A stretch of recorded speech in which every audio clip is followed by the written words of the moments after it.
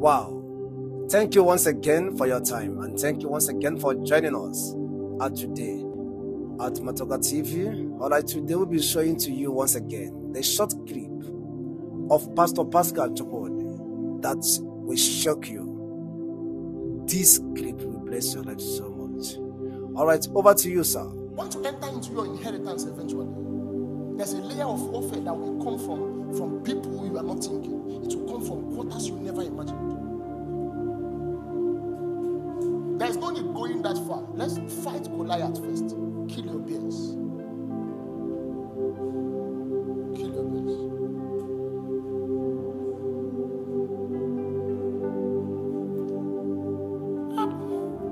I don't know if I have time. Oh my God. Oh. This is how far this thing has gone.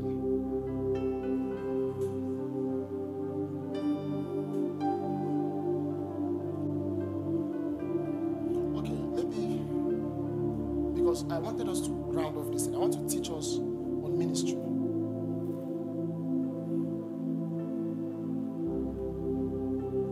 Did you see it? And the king and his men went to Jerusalem against the Jebusites and the inhabitants of the land, whom spoke to David, saying, you shall not come in here. Why?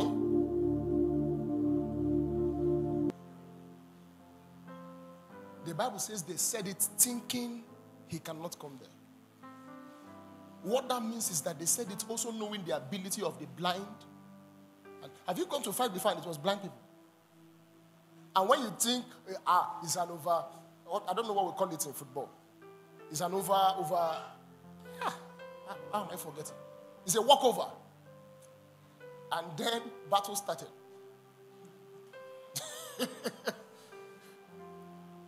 And the people that came out, the other ones were having party. They were enjoying themselves. There was no time.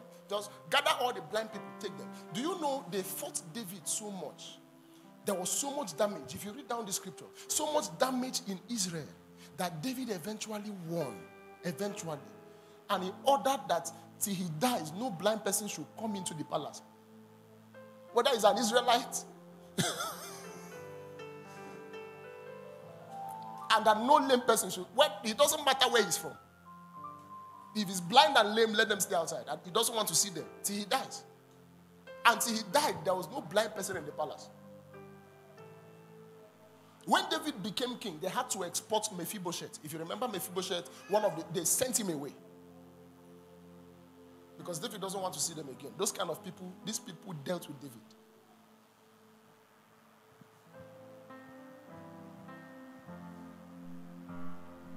So David is a prime, and it was after these warfares that he began to build a real structure, a real superstructure that he considers his house. If you go to Genesis chapter 49, is it Genesis chapter 49?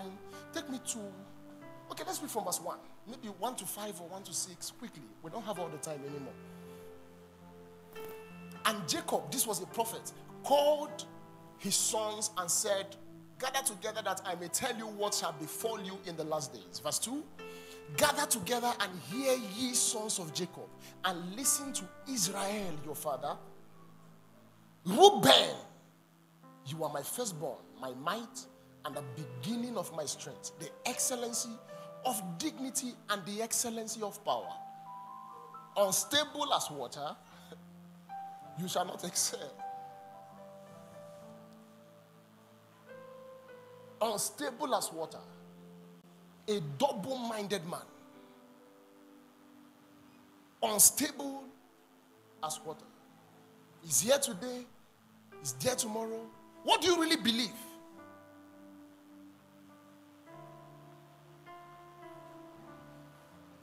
Say, you shall not excel.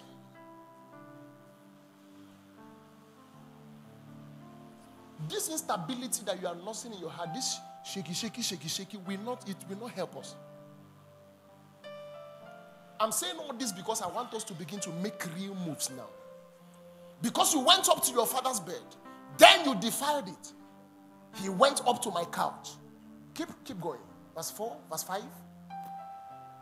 Simon and Levi are brothers, instruments of cruelty and in their dwelling place. Let not my soul enter their council. Let not my honor be united to the assembly. For in their anger they slew a man, and in their self-will they hamstrung an ox. Keep going. This is not where I'm going to. I want to find David. Cost, I think David should be verse 10. Is it verse 10? Cost be their anger, for it is fierce, and their wrath, for it is cruel. I will divide them in Jacob and scatter them in Israel. Yes. Judah, you are he whom your brother shall praise. Your hand shall be on the neck of your enemies. So Judah has a positive prophecy upon his life. He says, your brothers shall praise you, and your hands will be in the neck of your enemies. This is telling Judah that a bulk of your life will be warfare. Yes, although praise will come to you, but there will be so much battle. You will always be with your enemies. Your hands will press their neck. You press it like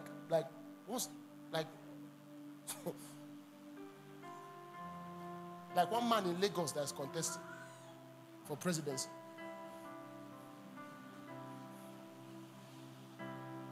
May his neck be pressed.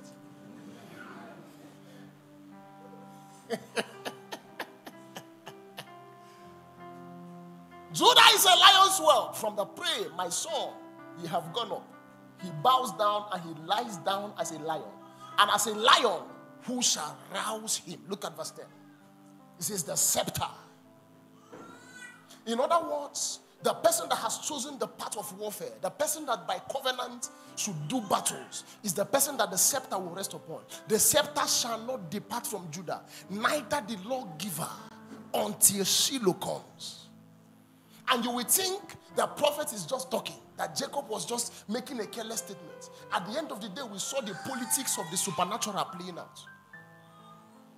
And the politics played out so well that God, in the generations of Judah, pinpointed a man, David. There was something special about the house of David. Basically, three things about the entire house. First is the throne of David. The second is the strength of David. And the third, I've talked about his throne. I've talked about the strength he has. And I think I wrote the third down in my book. Oh, God. That's actually what I wanted to teach us today. And the third is the key of David. Because there's something the Bible says concerning the key of David that we need to. These are the implements that made the house of David the house. They are subtopics on their own. Because why I read this scripture is because I needed to show you where the scepter of the house of David came from. The scepter, David is the only person in the Old Testament that operated as a priest. The reason is because he has a throne. He has a throne stronger than every throne on ground. His throne was operating from heaven. The Lord said to my Lord, sit thou at my right hand. There is a throne he's operating from. He has been there. He has been working from there. And on the basis of that throne, the scepter shall not depart from Judah. He's still in charge till tomorrow. And that was where David come from. The throne of David is a real throne. If you carry the chair on ground, there is another chair in heaven that will still be fighting. You can't dethrone David because where he's enthroned is not on ground. His throne came out of a covenant. He's a king, a master king, a plumb line king. A king by ordination God has appointed for Israel. And if the Lord says we are the house of David, that's what God is saying. Let me tell you this.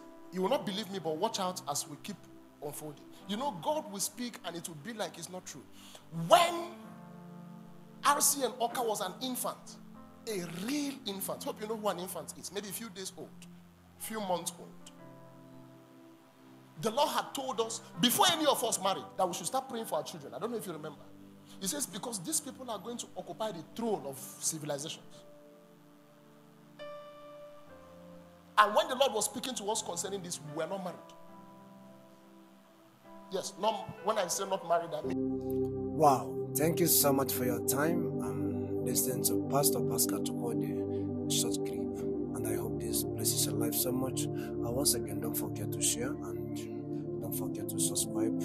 and turn on your notification for more updates from Matoka TV on it. And remember, God bless you.